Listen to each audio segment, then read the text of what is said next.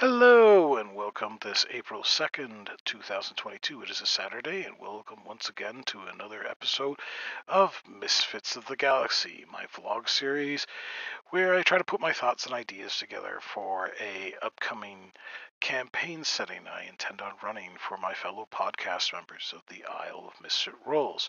If you haven't heard of the Isle of Misfit Rolls before, we are a podcast group that is now running into our second season at this point, where we are heroes in a world of our DM Mike's creation.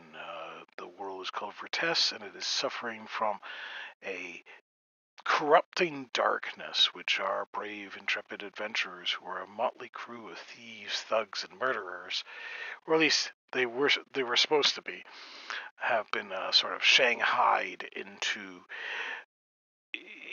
sort of a indentured service where we are attempting to fight the good fight in a sort of high fantasy suicide squad. So if you like that sort of description, or I'll put the link down below, and we'd really appreciate it if you start listening. I'm certain you'll enjoy it. Additionally, we are transitioning in Season 2 to a live Twitch stream format every Tuesday about 9 p.m. Eastern Standard Time to about 11:30 Eastern Standard Time, where you'll be able to see this ugly mug in real time, react to events unfolding as well as that of my fellow players. We'd love to have you. Put the links down below as well. So, jumping into it, this is the Misfits of the Galaxy. It is a mixing pot of Guardians of the Galaxy, Spelljammer, D&D. It's a high fantasy space opera, effectively, with lots of action. At least that's my plan, and I've been using a lot of the dark matter campaign information from Mage Press. I'll put a link to them down below as well to put this campaign together. I like putting my own spin on things and doing my own sort of story or world, but I don't mind borrowing from things that I do love. So last week was our 13th episode, so this will be number 14, and I was discussing the various class options that were going to be available, which included the core rulebook as well as the Artificer and the Blood Hunter. Additionally, I was permitting multi-class, and there were a bunch of other classes from Valdis' Secret of the Spire, I believe is what it's called, as well as a dark matter rulebook that I was going to add to the campaign. Adam, the player of Almus, our Githyanki wizard in our Isle of Misfit Rolls game, mentioned that he was intrigued about the captain class, so I thought I'd put a bit more detail into it on this episode. And if I get done with that, I have the other content I was intending on discussing, which is like grafts, which are both monster and construct. Construct grafts being the equivalent of course, cybernetics, and monster grafts being what would happen if Witchers from certain Netflix and book series and video game series suddenly decided to go to a further extreme and actually start physically grafting monster parts themselves.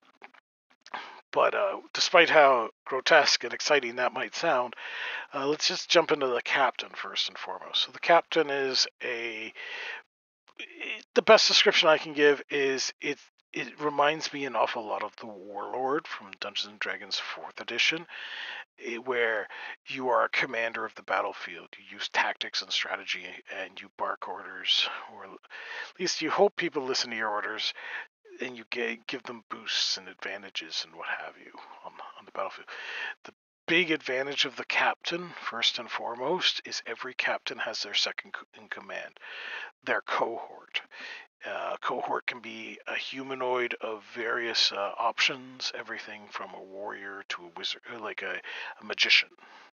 There's even an option to to make your cohort undead if you want to go that sort of macabre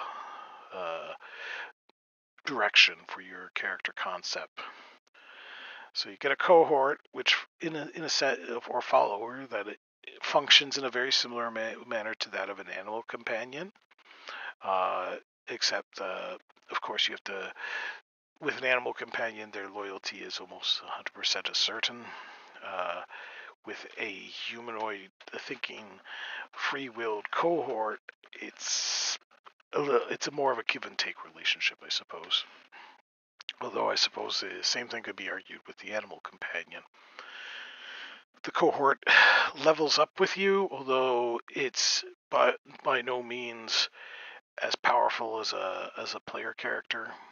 It's in a very similar vein to the sidekicks that were found in Tasha's Cauldron of Everything. If anyone's had the opportunity to take a look at it, although they have their own interesting tricks attached to them.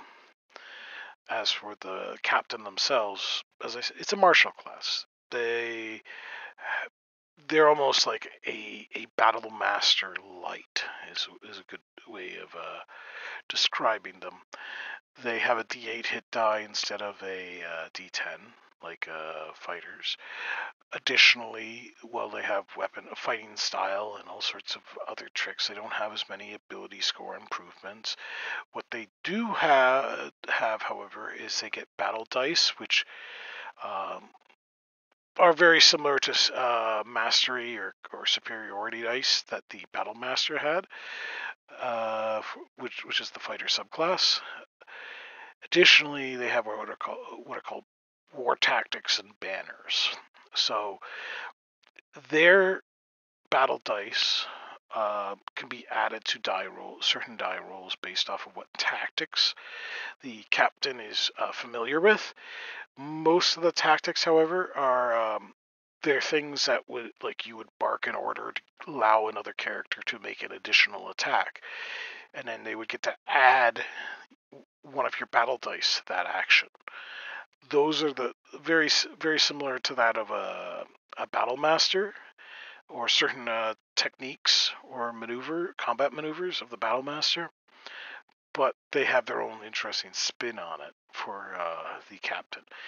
The captain's bag of tricks when it comes to these tactics, they're all pretty much the same until you pick which banner you have for your captain. The banners are these. This is the sort of tried and true strategical method that your captain adheres, or your character adheres to.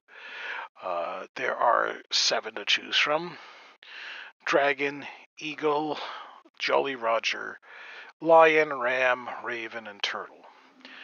Dragon is the super aggressive one, where it's all about offense, just brutally striking at your opponent. Eagle is an archery based one. Jolly Roger is all sorts of cutthroat, pirate or shipside tactics, which works really, really well in space combat as well. Lion is all about honorable duels and the like that would normally be associated with knights and duelists. Ram is brute force, not in the same vein as the dragon. The dragon is all about damage. The ram is all about striking hard, like knocking down walls, knocking down doors, knocking your opponent down to the ground. There's a lot of things that force your opponent to go prone on in the ram tactics. The Raven is all about guerrilla warfare, and the Turtle is all about defensive strategies. Each one of them, when you pick your banner, it's like your subclass, and as you progress in levels, it unlocks certain tactics exclusively for that particular sort of that set of military tactics. Now, the captain clearly is aimed towards a more like a military officer or something similar, but at the same time you could easily adopt it to, you could be a space pirate captain, you could easily be a member of like a, like, I don't know, like an elven guerrilla warfare, like wood elves defending their homeland sort of deal.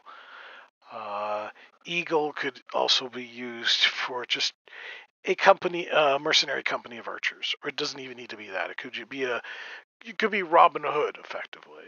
If and his band of merry men could easily fall under the Eagle banner of tactics. There's a whole plethora of different options for character concepts, but primarily it seems to be aimed towards playing a character who with some sort of military background of some sort or another. I don't know if they have any sort of healing tactics in them. I haven't really plumbed into the depths of what the tactics can and cannot do beyond just a brief summary look over. And as I said before, they remind me an awful lot of the maneuvers of a battle master, except pretty much every tactic at your disposal is meant to empower your cohort or other party members. So the captain is, like I said, an excellent, like, they can be an integral part of a party.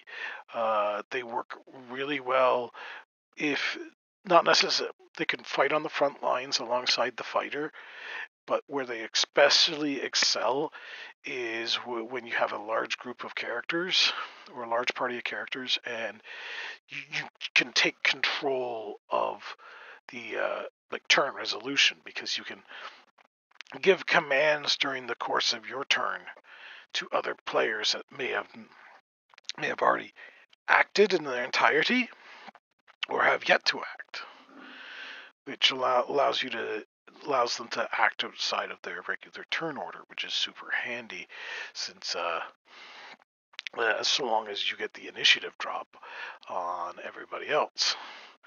Which makes me inclined to think this would be a really good class to have either a high dexterity for, or maybe take a feat that would improve your initiative considerably. Anyways, enough of that sort of rambling about the captain. Been doing that for about 12 minutes now. Let's just go briefly into, I guess, construct grafts. This will probably be a two-parter, since I want to keep this to under 20 minutes today. So, in the dark matter setting, as well as the setting Misfits of the Galaxy, there's a species called the Vec. The Vec are effectively the Warforged. So I might go into the history of the species a bit further beyond that. But just like the Warforged, they're the idea behind them is they're a living construct race, and they're capable of switching and replacing limbs and the like rather easily, in order to accommodate whatever task they're trying to perform. So a Vec going into combat is very likely to be armed with like an arm blade. But when they're done combat, they might, and if they're going about conducting repairs afterwards, and that they might easily take that arm blade off, and like that entire limb off, and install one with like maybe some sort of omni tool at the end of it, or something similar to that effect. So this makes them extremely versatile, but at the same time, a lot of their graft technology can be applied to organic species, although in that case it's a little bit more invasive. So I'm just going to go over like vaguely how it's done today, and maybe in another episode I'll go into monster grafts as well as like like what sort of grafts are actually available. So attaching a graft is a very complex and laborious surgical procedure. Obviously, it takes at least an hour. So like during a short rest, in theory, you can perform the surgery on somebody. It requires it requires healer's kit, it requires mechanical tools, and some sort of knife. And this is if you're doing it out in the field, but it's strongly recommended that if you're going to perform this, you want to be in a sterile facility. That's to perform the operation on somebody. After the surgery is performed, there's a recovery time. Even with magical healing, you lose half your hit points when a graft is implanted, and all your hit dice for like that you would normally use for short rest recovery are spent immediately. For the next 24 hours, you can't use the actual graft itself. Unless it's necessary for your survival. For example, let's say you replace somebody's heart or lungs or something similar. Aside from its basic functionality, it's non-functional, as it takes time for the body to process and adjust to having it. Even then, there's a chance of rejection. You can replace it on an organic being. You can replace a graft with a different graft, relatively easier, as the initial implantation process has already been done on the first one. Like any sort of fixtures and that, and bolts and that were required to be installed with the first graft will simply be reused to affix the second one. It still nonetheless takes the same recovery time and the like.